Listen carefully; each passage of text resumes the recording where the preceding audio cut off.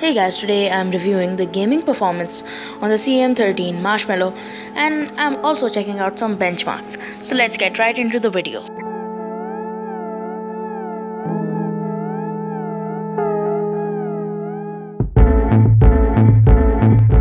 Now I want to get this theme out of the way.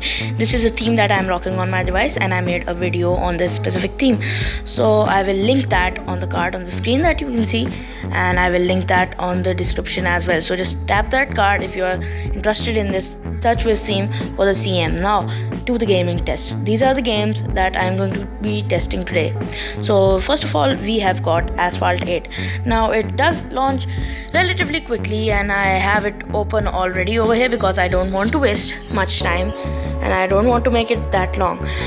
So as you can see, it's just load and I'm going into the first Nevada level, and I am just cutting straight to the chase, and it takes around 27 seconds to load, but I am not showing you all of that.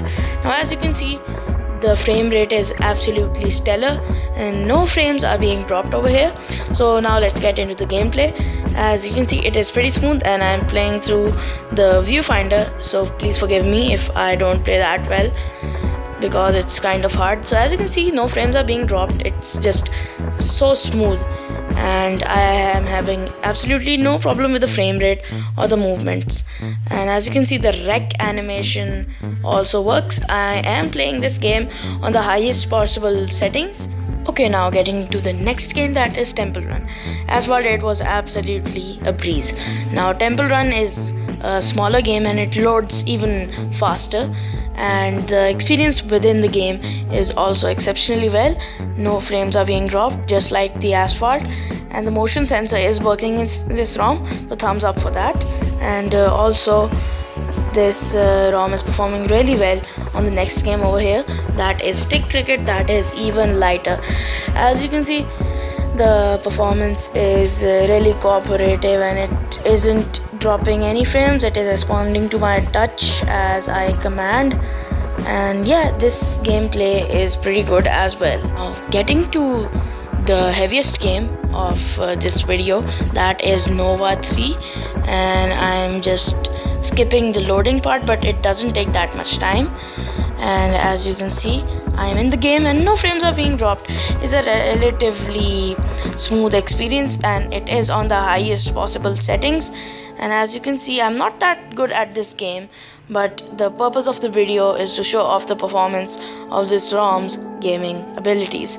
And as you can see, this game takes full advantage and the device gets slightly warm to the touch after playing all those games.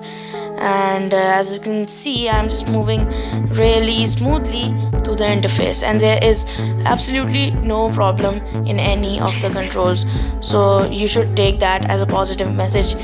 And yeah, Nova 3 is also a win. Now to the second part of the video, that is the benchmarks. I am testing it through Antutu and Geekbench 3. Now first getting to the Geekbench 3, I'm showing you over here that it is the Exynos Octa variant of the Galaxy S4. Now getting to the test, now I'm running the benchmarks, just skip the process. And as you can see, getting to the score, it's 736 and 2076 with all of the background apps open, and that is really impressive. Now when I close out these apps, I get an even better score of 816 and 2460. The Antutu scores are good as well, 38,500, and I'm showing you it through a screenshot, so that's impressive. That was the gaming and benchmark test for the CM13 for the Samsung Galaxy S4 i9500, and the commenter that asked me for this video, I will put him over here. I hope you're satisfied with this video, and that's it guys. I'll see you guys in the next one. Peace and high five.